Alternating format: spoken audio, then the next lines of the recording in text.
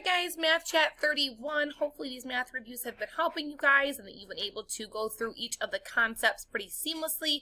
I'm going to be starting off here with reviewing each one of the concepts and then letting you guys continue to work on it independently. Starting here with algebraic thinking, you guys need to complete the patterns that are given to you.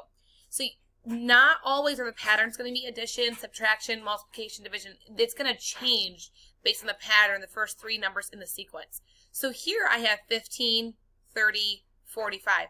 What is happening between the first and second and third? You're going to want to continue that pattern for the rest of the digits, okay? Here, 4, 8, 16, what is happening between the first, second, and third? Continue that pattern.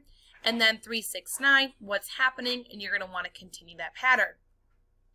Down here for base 10 numbers, it says write the place value and the value of the underlined digit. So for example, you have 1 and 65 hundredths here. You're going to want to write down that the place value of the underlined digit is the tenths. That 6 is in the tenths place value.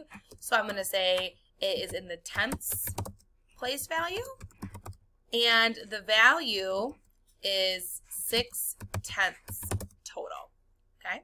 You're going to want to continue with that with these two numbers here. Down below, for fractions, you have 1 and 4/5 plus 1/3. And you are going to have 2 and 1/9 minus 2/4.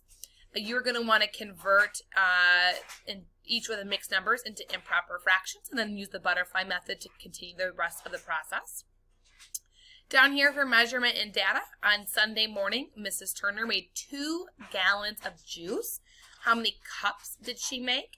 I have in this link attached the King Gallon video again as a reference for you guys to use for conversion of gallons, cups, quarts, pints, etc.